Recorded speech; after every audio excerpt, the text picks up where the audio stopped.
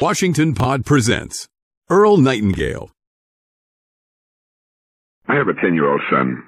Many times I've thought of taking him out of school and simply educating him at home. I can afford the best tutors. I have a fine home library. I believe I can so arrange things that he could get a much better education and far less time at home than he could by going to school, even though he attends what's considered to be an excellent private school. But I've realized that to take a child out of the educational establishment in the United States is to immediately rouse a dragon. The educational establishment zealously protects its mandate and monopoly. Indications that you might be able to do a better job simply because you could bring more concentration and more personalized teaching to bear fall on deaf ears. The system wants its children. Billions upon billions of dollars depend upon it. Millions of jobs, in fact, the largest industry in the country. Well, there's a book on radical views of compulsory schooling edited by William F. Rickenbacker entitled The 12-Year Sentence. It's a major attack upon compulsion in education by a group of discerning scholars and attorneys.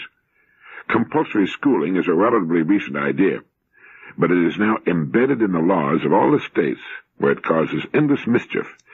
It's a boon to educationists, but grief to dissenters and taxpayers, and it poses some interesting questions. For example, what do you do if you're an Amishman and believe that most education offends God?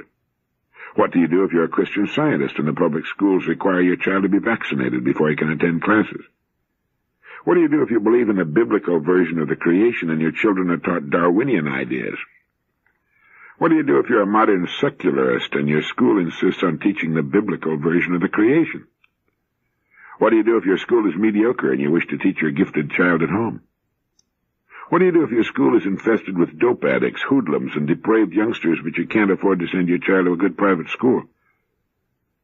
What do you do if your educational bureaucracy forces ever-increasing taxes and ever-inferior schooling on you? What do you do if you desire to withdraw your child from public school one day a week for religious instruction? Well, this book, The 12-Year Sentence, is about just such problems, and it tells what the courts and educationists did to just such dissenting people who were caught in the coils of truancy law. I know I've thought a great deal about compulsory education. I don't like that word, compulsory, do you? When someone tells me I have to send my child to school, and by so doing indicating that he can do a better job of educating my child than I can, my hackles rise. I think many people feel that way. Mary Ann Rothbard, one of the writers of the book, points out that compulsory schooling began in the modern world with the Protestant Reformation. Before the Reformation, instruction had been carried out privately in church schools and universities, in private schools, and in private guild schools for occupational training. But Martin Luther, in his famous letter to the German rulers in 1524, urged the establishment of public schools and compulsory attendance, and did so on the basis of a military analogy. He wrote, "Dear rulers, I maintain that the civil authorities are under obligation to compel the people to send their children to school. If the government can compel such citizens as are fit for military service to bear spear and rifle, to mount ramparts, and perform other material duties in time of war, how much more it has a right to compel the people to send their children to school, because in this case we're warring with the devil, whose object it is secretly to exhaust our cities and principalities of their strong men." Well, influenced by Luther, the German state of Gotha founded the first modern public schools in 1524. Thuringia followed suit in 1527.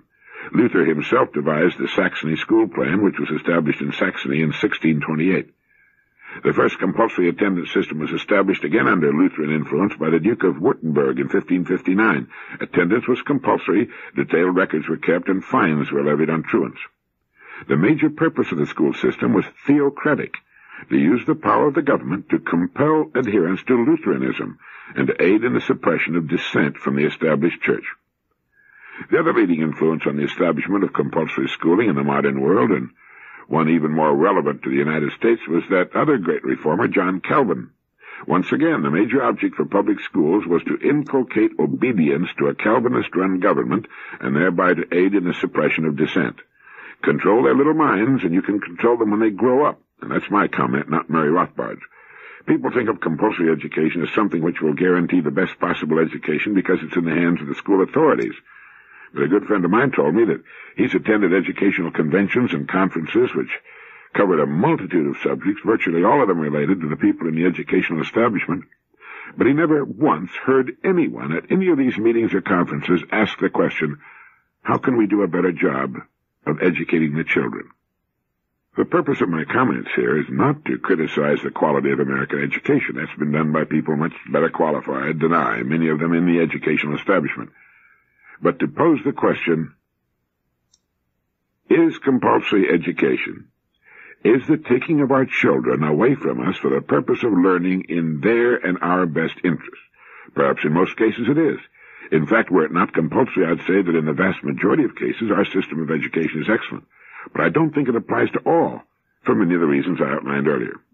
Anyway, I'm putting the 12-year sentence on the recommended reading list. I'm sure educators will find it as interesting as we more passive parents.